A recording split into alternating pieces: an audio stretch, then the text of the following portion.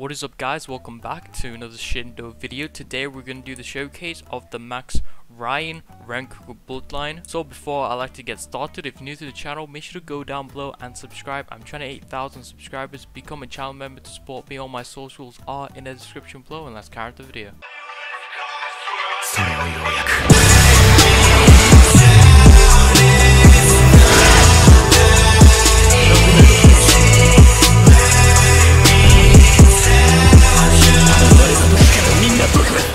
Alright guys, so let's go for our first move. It's called Rengoku style Inferno Engage, and this is the first move.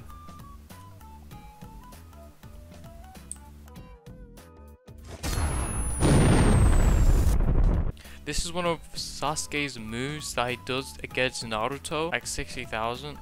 Alright, that's a decent amount of damage for that. I do believe you can move like multiple people towards you and damage them. It's a really good move, like in the anime at least, it was a really good move. And also in here, if you can pull like, I don't know, let's say at least 4 people, I say yeah, that's a good move to use.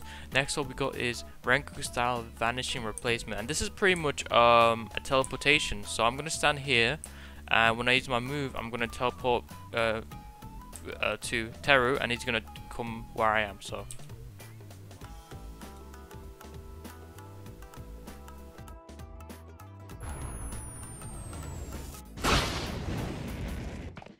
damage isn't that great, but the move itself is unique. In order to use it also, you need to click on the player. So alright, so I don't know if it'll work with the training log. I'll try it on training log right now if there's any difference. So nah, but yeah, it does like 20,000, stuns the opponent a bit, and that's pretty much it. So this is again one of Sasuke's moves. I forgot what his name is, but yeah. Let's go for our third move, Rengoku style Eternal Death, which is pretty much this.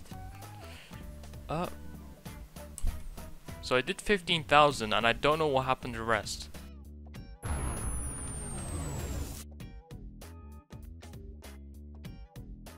So you'll probably see in Teru's perspective on what happened, but I think you put them in a genjutsu and something happens to them. It's like, let's equip our mode really fast. If you look to the right, this is how much stats I gain from RAION Rengoku. This is how it's looking. I actually like this design for the mode. It's very unique.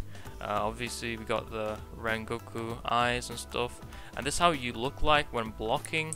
You got the Susanoo arms, like this. How much is that?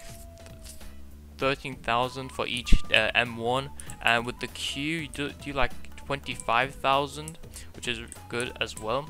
And now if you use R mode or Z mode, this is what it does.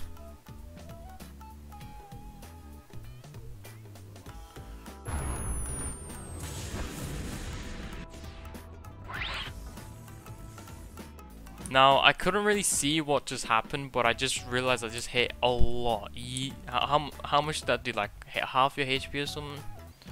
1 in 4, that's interesting. Alright, so not only you do so much damage with the Z mode, you also damage like a lot, like the AoE so much. Like, I was even damaging this log right here, which is really good. So in my opinion, RAION Rengoku is a great bloodline to use. So if you get it in your spins, then definitely keep it. I would say this is really good for damage wise. I don't know about combo wise. That's gonna be up to you guys if you are interested in building combo with RAION Rengoku. But yeah, thank you guys so much for watching this video. If you did, make sure to leave a like down below. If you aren't subscribed, I'm trying to 8,000 subscribers. I want to thank my channel member for supporting the channel. If you'd like to become a channel member yourself and you want to see your name right here, click the join button, next subscribe button. All my socials are in the description below, and I'll see you later. Peace out.